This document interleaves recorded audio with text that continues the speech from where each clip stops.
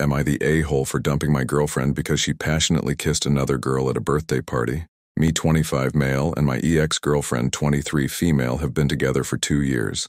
So 3 days ago we hit up club to celebrate her friend's birthday.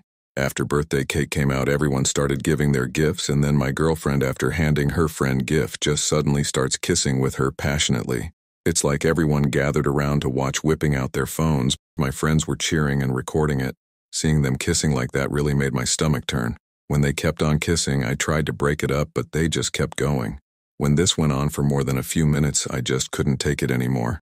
So I left there and texted my girlfriend that we're done. She's been trying to reach me for 3 days now, but I just don't want to see her.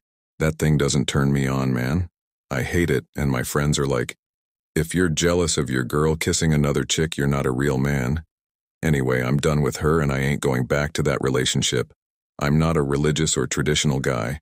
I'm a non-believer. I just have boundaries within a relationship. I've been thinking about what really led me to break up for a while.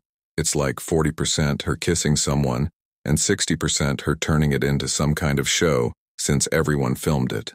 After I posted about it, I decided to talk to her once to hear her out, and it happened on Valentine's Day. Made her think that I forgave her. I was pretty calm talking to her and told her that I was serious about breaking up. Am I the a-hole?